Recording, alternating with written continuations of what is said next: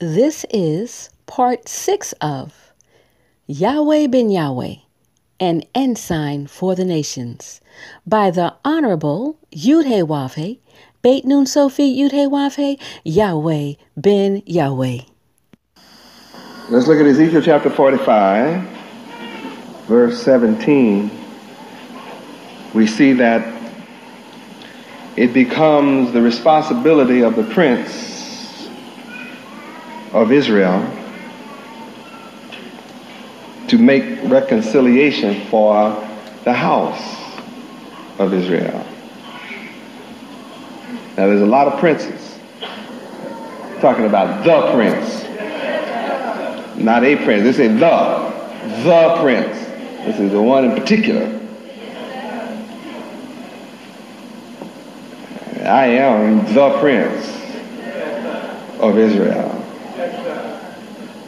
And I'm the only one that can make reconciliation for you.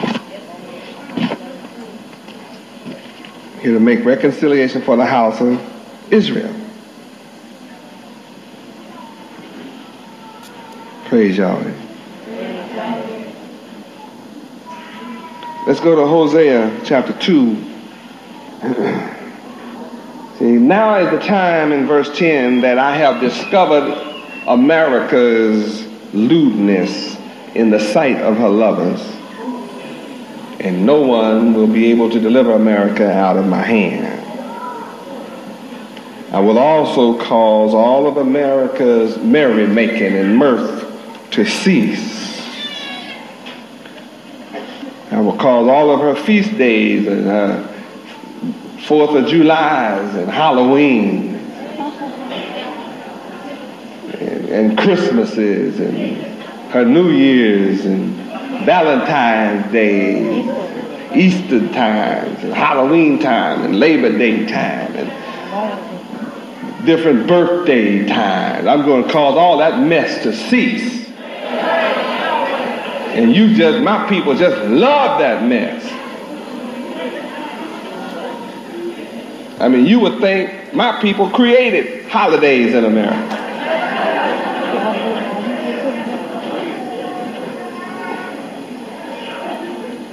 We don't just take time off work for Christmas, we actually participate. And teach our children to believe in a big old fat white boy with a big belly called Saint Nicholas. And there's nothing saintly about old Nick.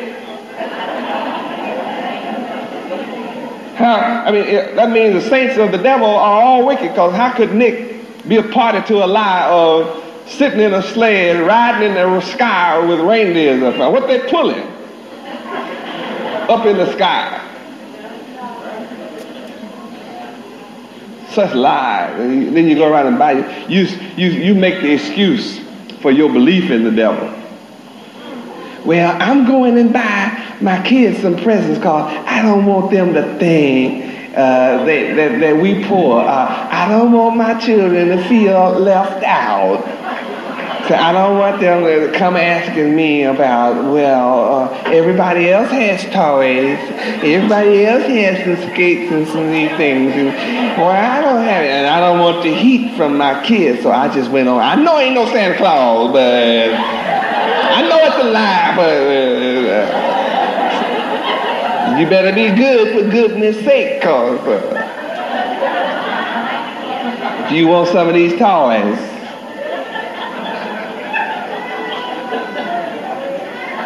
Santa Claus is coming to town. You better be good. Yeah, and you're the one out here working yourself sick, trying to pay off last year's toys. Helping your children believe in a lie. And then some get real nervy. Well, kids, there's no real Santa Claus, but this is the spirit of Christ and the spirit of giving. You lying. There's really nothing to this tree, although I know God said I shouldn't dress up trees and things, but it's just the spirit. It makes the house smell good, you know what I mean? The pie.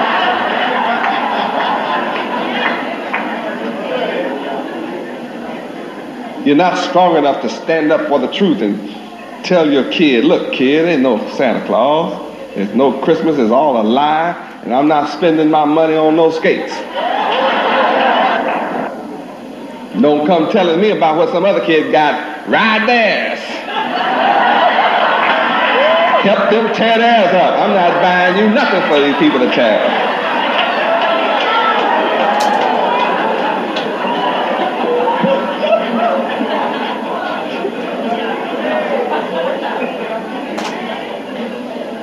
See, Yahweh University loves the truth. We don't go through that old lie stuff. We don't go for Christmas and Thanksgiving and all that stuff. We thank Yahweh every day for giving us the truth. Every day is Mother's Day. Every day is Father's Day. We independent every day. Truth will save us a lot of money. Praise Yahweh.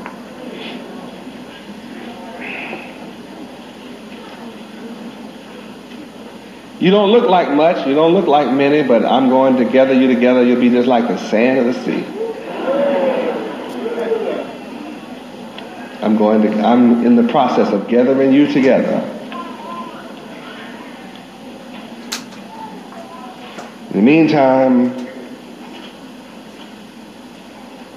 I promise you in verse 12, I will destroy the vines of America, her trees.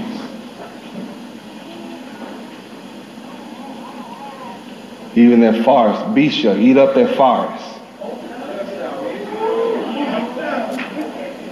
What's going on now? Drought. Anybody heard about drought?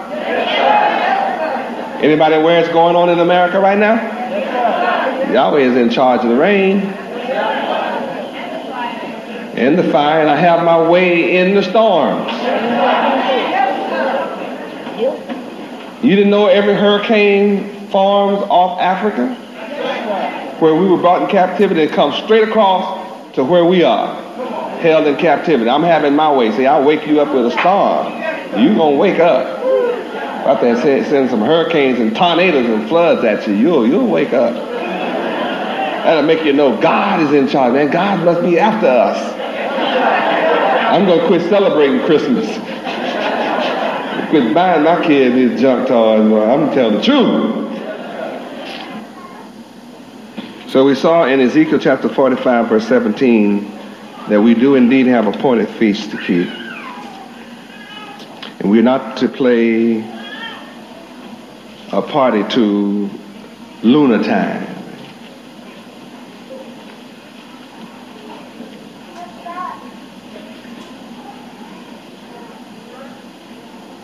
Pay no attention to new moons. When you learn solar time and go by the solar calendar, you understand that Saturday is not the Sabbath either.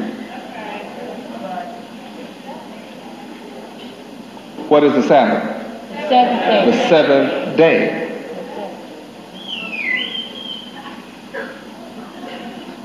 And when you study solar time, I'm just not going to go through it right now, but when you go through it, you'll understand that every day of the week gets its turn to be Sabbath. In perfect rotations of sevens. To perfection. Forever. Okay, we're looking at the fact that appointed feast is used almost exclusively of the three great annual pilgrim festivals that we hold. Pilgrims. We become pilgrims. What does that mean? You leave from where you are and come to where I choose to place my name. I could have chose to place my name in Detroit. Or Chicago, or Philadelphia, New York, LA, or Atlanta. I could choose to place it way out on a farm, way out in the wilderness. And wherever I choose to place my name, where will we be? Right there. Right there. I chose to come to the craziest people on earth. The most backward of all people, Miami. And it's as far as I can go south. Open up the south. As far as I can go south without leaving America. If I have to leave in a hurry, I can just jump in the water. I'll almost be out of America, a few strokes.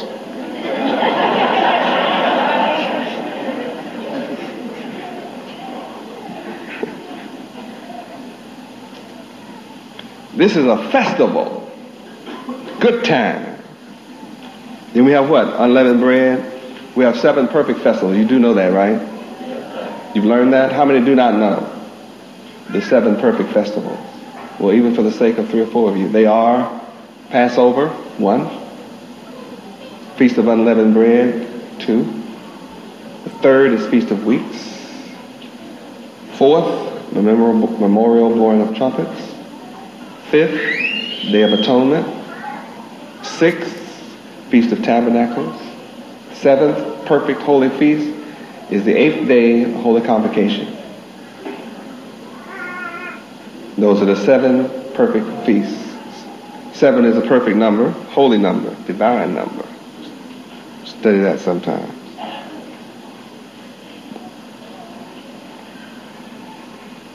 So when we have a pilgrimage, we make our way. So we are to have processions and dancing and praises and feasting, just eat. It's more than sardines and crackers. I mean, it really is.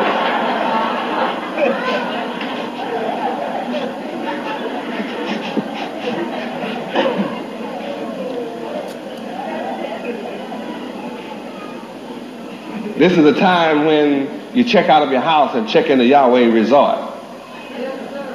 Yeah, this is the season and time. I mean, you're supposed to have enough money to do that. Praise Yahweh. Check out of your house and into Yahweh Resort. Relax. Have a good time. Huh?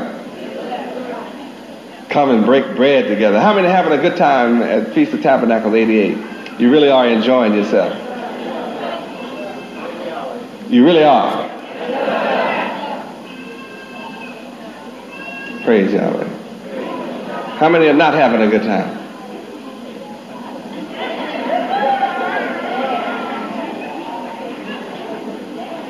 Looks like everybody is having a good time. That's wonderful.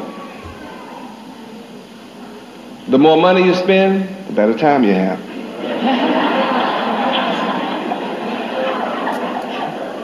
It's better than owing Santa Claus. Sounds strange, but that's real. The more you give to Yahweh, the more Yahweh gives to you. So you have to give up thinking in poverty. You have to give up poverty thinking. I talk rich talk.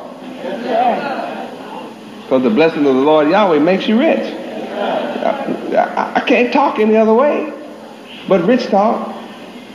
If you're not rich, I have the key to make you rich. How many want to be rich?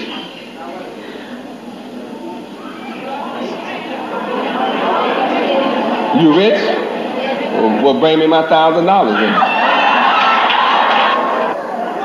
We are rich, but give me some of that rich money. Sitting on all that money, don't know what to do with it. Can you imagine this? We are rich, and they're going there getting sardines. Come on.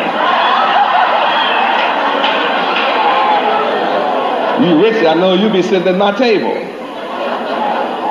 tomorrow night, Saturday, Sunday. You'll be at my table, not just in the room.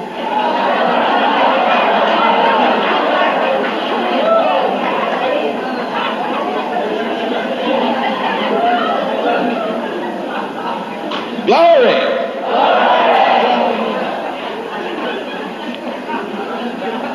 Talk about reality. It doesn't take long for it to come. Some folk like to talk rich, but I'm talking about really being rich for real.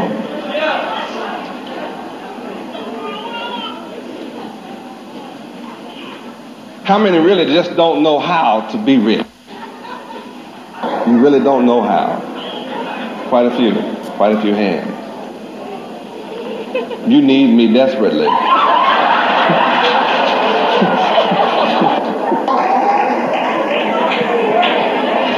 See, you that know how won't write me no rubber checks this feast. We'll give God a post-dated check, you know. Good God.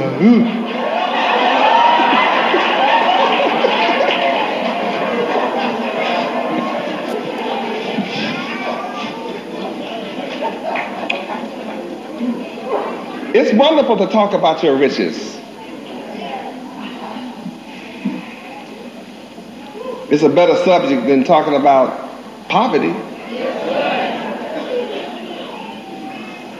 The most sad person I ever met is a black person that does not want to be rich.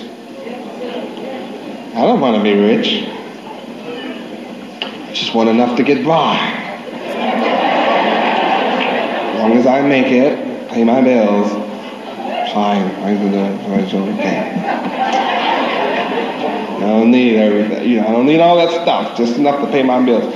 Well, I need you in my house to pay my bills. The bills of the house of Israel are staggering.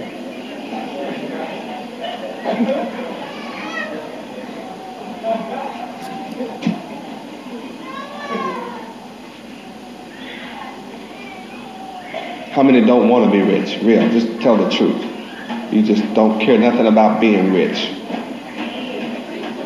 It doesn't make any difference that God said He's going to make you rich. You don't want what God wants you to have. Anybody don't want what God wants them to have? How many want everything that God promised? Yahweh promised. Remember, He promised you hell. If you don't.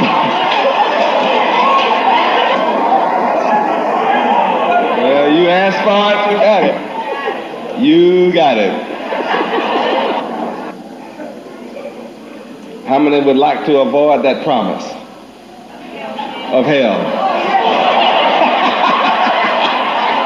I'm getting some smart people. You all are really wising up.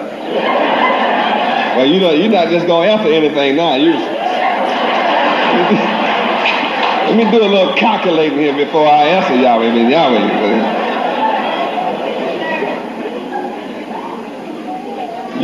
All of you just as well relax and have a good time. You have to confess. This is the best time you had in your life. It's really wonderful. Relax and enjoy yourself. Smile and I'll smile with you.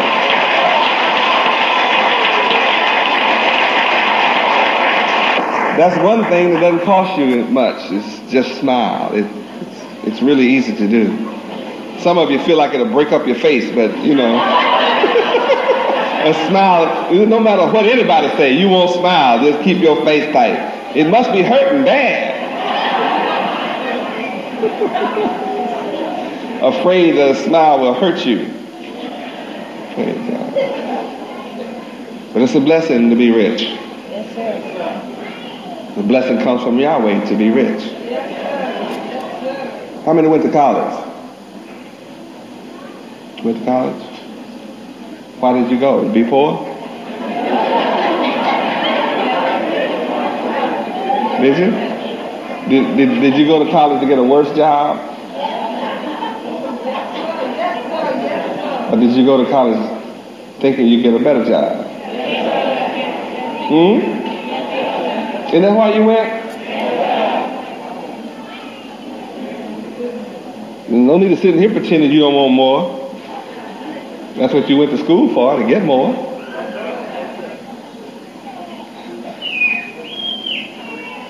I'm here to give you an abundant life, rich life, riches. That's my blessing. I come with that. I didn't say you should worship riches, but you should be happy about riches. I heard all kind of stories try to brainwash me from not being rich. A rich man has a lot of problems. You ever seen a poor man's problems?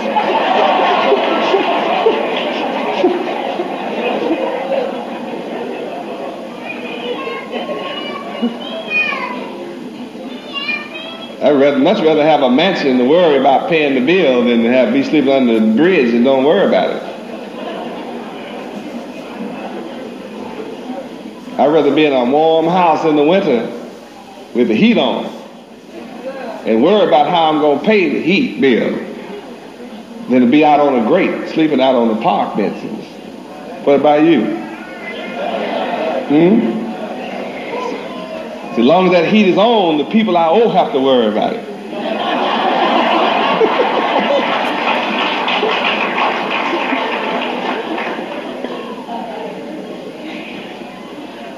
I wonder if he's going to pay me on time this month.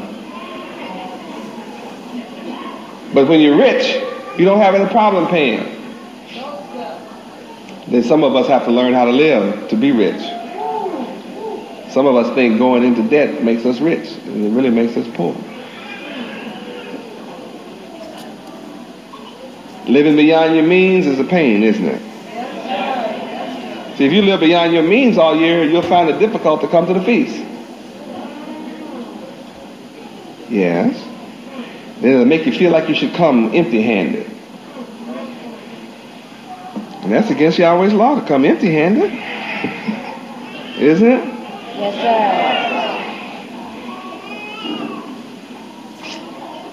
How many of you feel too proud to dance for Yahweh? Some of us think it's fine to dance in a nightclub. See, nothing wrong with it.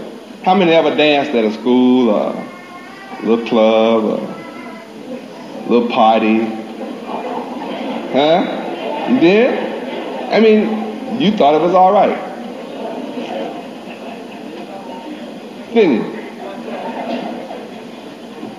Always. How many always try to learn the latest dance? Out on the floor trying to learn the latest.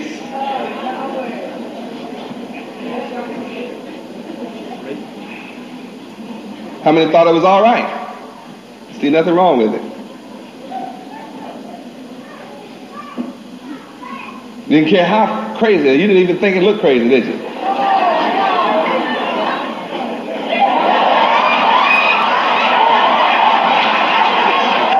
But the point I'm coming to now in conclusion is, if we can act a clown and a fool before the world on international television,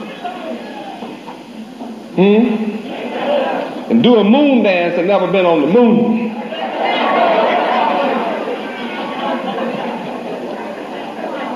then I have a question. What's wrong with dancing for Yahweh?